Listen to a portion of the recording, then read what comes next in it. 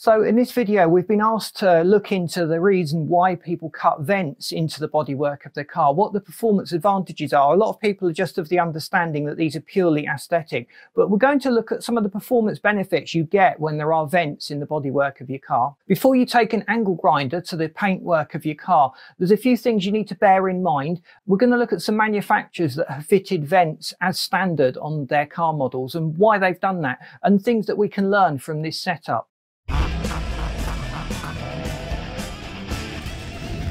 So some cars come from the factory with very aggressive looking vents cut in the bonnet. So straight away the Mitsubishi Evo and the Subaru Impreza spring to mind. With the Impreza, you've got the top mounted intercooler. Because it's a boxer engine, there's a lot of space in the engine area above the engine, or certainly compared to a conventional 4-cylinder. So they've mounted the intercooler quite high up. So that vent or scoop is designed to get the air channeling in to go through that intercooler and to take those intake temperatures down. So that is certainly there for performance benefits. The Mitsubishi Evo, the engines run quite hot. The vent is cut directly over the radiator, the hot part of the engine, the exhaust section.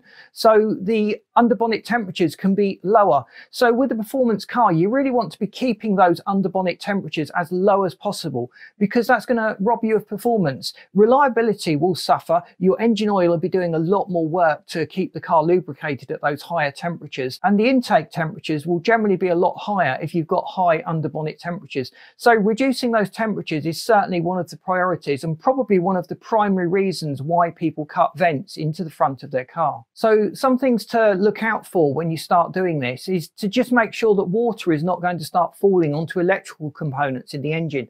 I have seen some setups where people have cut vents directly over fuse boxes or over electrical parts of the engine, and they've had all manner of problems when the damp has started to ingress. So you might even get through the summer months without having any problem at all, but as soon as you hit winter, which is, let's face it, the worst time of year to be fixing a problem, the water is starting to run into the engine bay and causing all manner of problems that need to be addressed. So think carefully about where you site it. So typically around the air intake, you will want some kind of vent to channel cold air in. It's very important though to make sure you're not sucking water into the engine. That's going to cause a lot of problems. You can seriously damage an engine when you start sucking water into it, because water doesn't compress anywhere near as well as air. So you need to make sure you're not cutting any of the strength or the supports from the hood or the bonnet of your car. So if you look carefully, you'll notice that it's not just the skin, there's a framework that creates a more rigid structure. So you really don't want to be cutting into that, because that's going to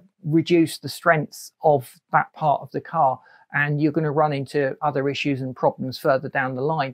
So some people would go for an aftermarket one. Now I've seen nice carbon fiber setups. There's also some fiberglass setups. Now both of those generally are lighter than what the manufacturer will fit. So straight away there's a bit of a performance advantage to just swapping out that part for a lighter part.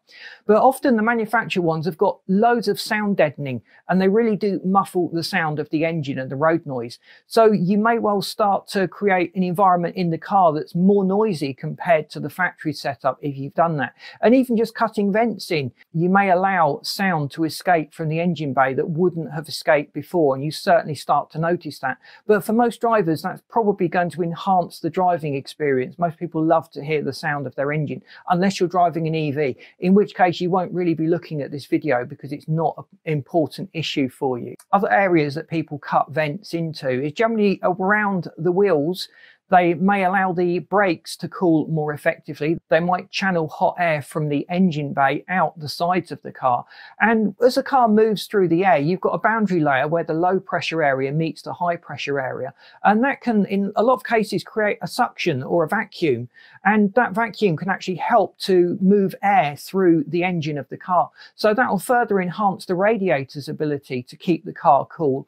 It can also affect the aerodynamic stability of the car as well, because you've got the air going a different path almost through the engine up over the front windshield rather than just going directly over the front of the car on the windshield. But aerodynamic enhancements is not really a major consideration with a vent. I just flag it up really because it's a consideration for some drivers, particularly in the motorsport arena where you're really trying to push it to the absolute max.